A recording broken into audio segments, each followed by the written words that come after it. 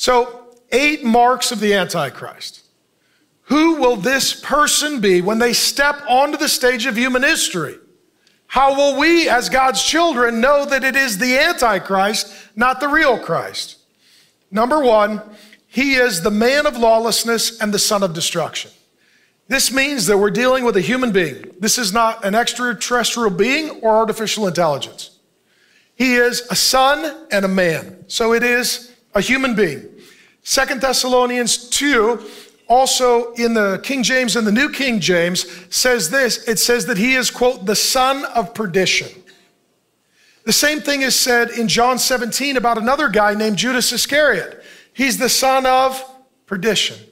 What he is, he's the worst Judas. He's worse than Judas.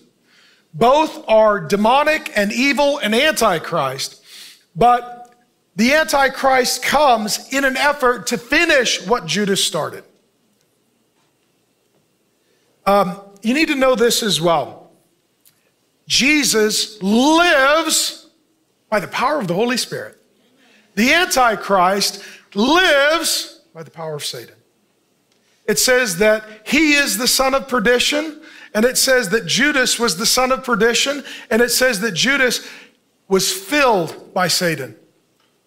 He is the counterfeit of Christ. Number 2, the Antichrist, he, quote, opposes and exalts himself against every so-called God or object of worship.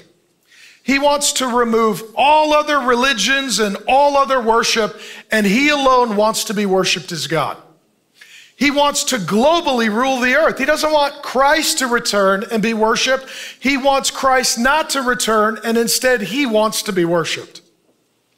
Let me rabbit trail. So eschatology.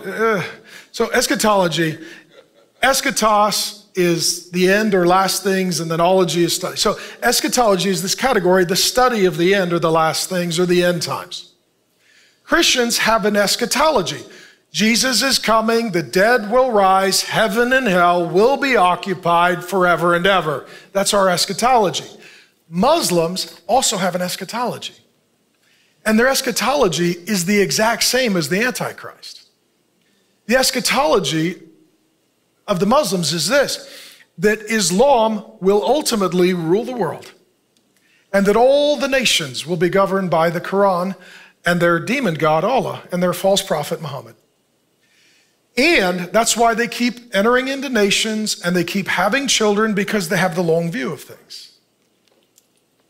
The result will be that their goal is to have Islam rule the world, and there only be one religion, Islam. And they believe that when that happens, their leader will arise and he will be the Prince of Peace.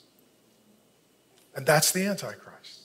I'm not saying that the Antichrist is Muslim, but it wouldn't surprise me.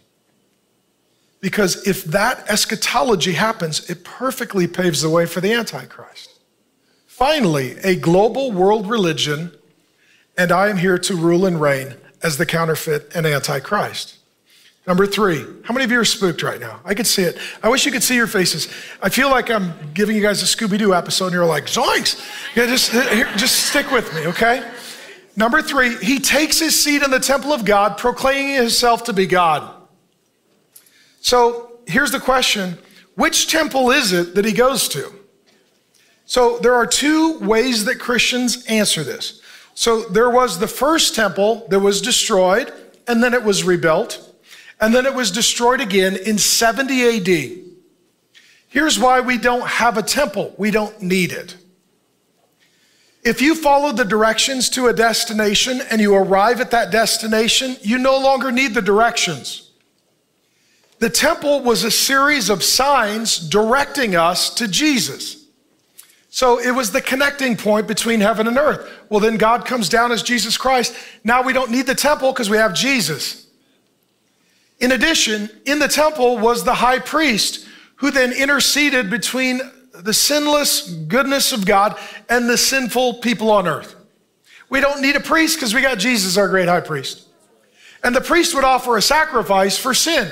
Well, we don't need a sacrifice because Jesus Christ is the Lamb of God who takes away the sins of the world. He was sacrificed in our place for our sins. So all of the temple was a series of directions to get us to Jesus. Once Jesus comes, we don't need the directions anymore. We don't need the temple. So now, if the Antichrist comes to the temple, there's only two options. Number one, this happened in the past. That whoever this person is had to come before the temple was destroyed in 70 AD. Some Jesus-loving, Bible-believing Christians believe that. The other option is they're going to rebuild the temple. They already rebuilt it once, why not twice? Now, this is going to be a thing if it happens. This is what I believe is going to happen. I believe they're going to try and rebuild the temple. And right now, the Temple Mount is controlled by the Muslims, not the Jews. I've preached there. And ultimately, to try and get the Jews and the Muslims to build something together for religion, that's going to take a lot of demonic delusion and power. But some would postulate that they're going to rebuild the temple, and then the Jews will think, finally, we get to go back to our Old Testament system because they've missed Jesus Christ as Savior. And then what will happen is the Antichrist will enter in, and he will rule and reign from Jerusalem, the very place that Jesus Christ is supposed to return to and rule and reign from. Number 4, as we get nearer to the end, regarding the Antichrist and the man of lawlessness, he will no longer be held back by the quote-unquote restrainer. This will shock you.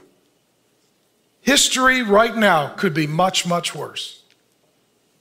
Because right now, the restrainer is holding back the spirit of Belial and lawlessness, the spirit of Hamas and violence, the spirit of Antichrist. And there is coming a day when it says that the restraint will be lifted. Let me say this. The worst thing that could happen is if God lets you do exactly what you want to do. In Romans, it talks about the active and the passive wrath of God. The active wrath of God is where God involves himself and just stops you. The passive wrath of God is where God releases you to be evil and to do evil without stopping you.